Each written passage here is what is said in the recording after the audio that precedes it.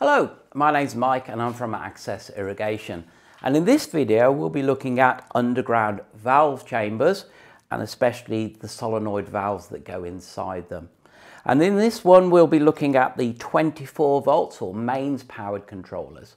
Now how do you know it's 24 volts? Well, you'll have the same coloured wires. So you'll have two red wires and these are powered at 24 volts AC. So each controller will have a transformer inside to step down the mains voltage to a safe working voltage. So these are Hunter PGV type valves, and the beauty of these is you can add pressure regulation to them at the valve itself. How you do that is by putting on an AccuSync. An AccuSync is an adjustable pressure regulator and it fits on to generally to drip line. When you need to step the pressure down, you'll put it on a drip line zone. And how do you do it? Quite simply, you undo the solenoid itself and you'll pop that on, and then you'll screw the solenoid back again,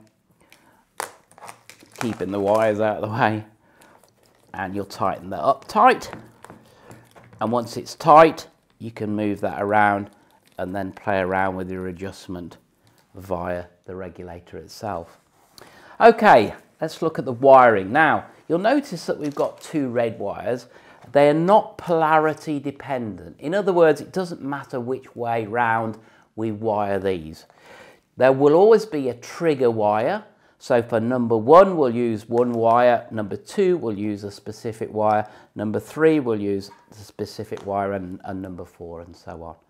We'll also be linking all of the other wires to the common. So one is common on each of them, and then one is specific to the valve number itself, number 1, 2, 3 and 4. Okay, so we've got a lot of wires here. Now don't cut them down too short, because if it's an underground chamber, you really want to, if you've got to do anything, you want to be kneeling down and pulling the wires out rather than groveling into the chamber itself. So what I do is I just take a little bit off the ends. So if I grab them all, and I just take, I don't know, about 150 mil off the ends of each one, and pop those to one side.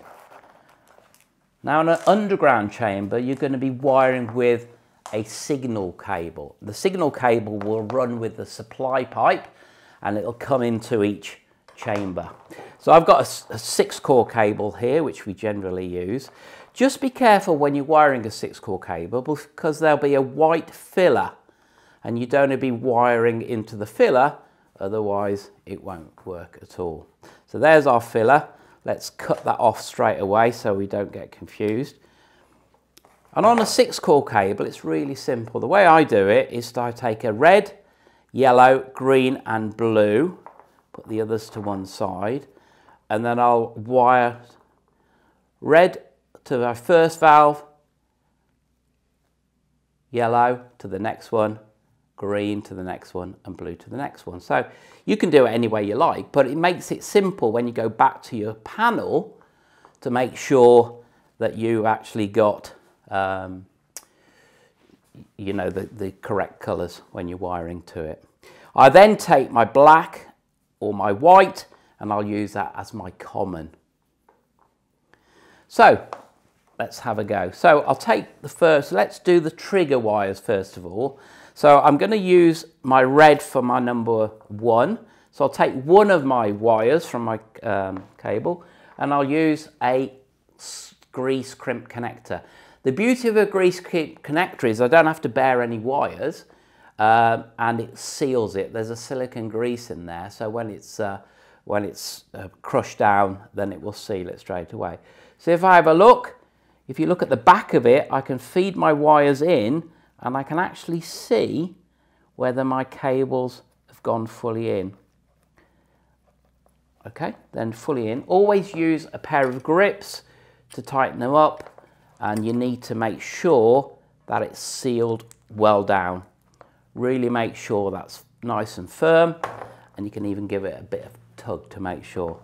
Okay, that's number 1. Let's take number 2, and I'm going to do that to yellow. So I'll do the same again, make sure the wires have gone fully in, and then I'm going to squeeze them together. Simple now. I'll take the next one, and I'm going to do that to green.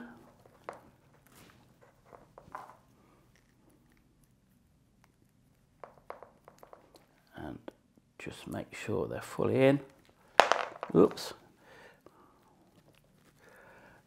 And then tighten those together. Make sure it's firm and the grease, you'll see the grease is squeezed in them when you look at it.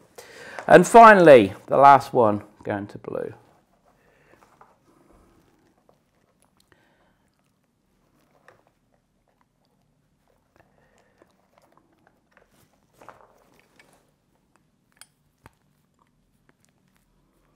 Okay, so now I've got one wire from each of these solenoid valves to my red, yellow, green and blue. So now it's a real simple case of taking the other wires from valves number 1 and 2, and I'm going to wire those into the black. So I've got 3 cables, and fortunately my grease crimper's also got 3 entry points. Don't put 2 cables into one of these holes. They're specifically designed to have 1 cable only in there. So tighten that up. And lastly, the 2 wires from there. And they're going to go on our remaining white wire. I'll pop those in like so.